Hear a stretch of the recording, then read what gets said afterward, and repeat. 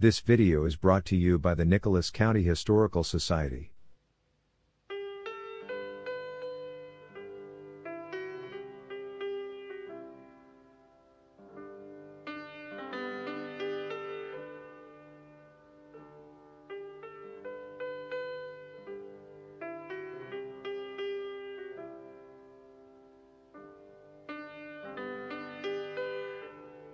In July 1861, Union forces pushed the Confederates out of the Kanawha Valley and occupied the strategic Gauley Bridge area.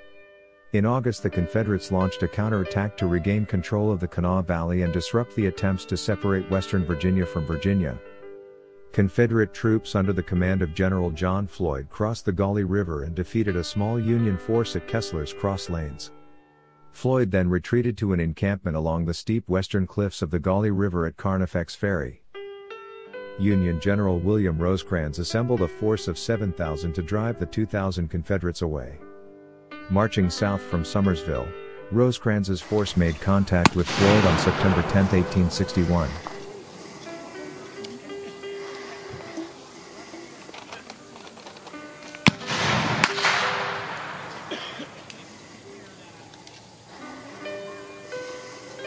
Instead of concentrating his force for an overwhelming assault, Rosecrans spent the day sending in his brigades one at a time as they arrived at the battlefield, allowing the outnumbered Confederates to repulse the piecemeal attacks.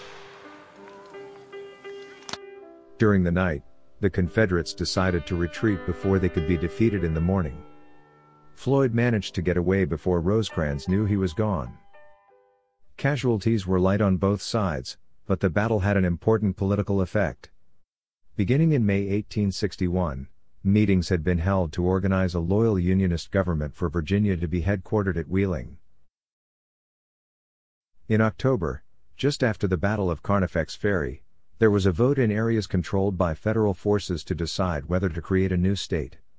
The favorable vote was a key step in the formation of West Virginia.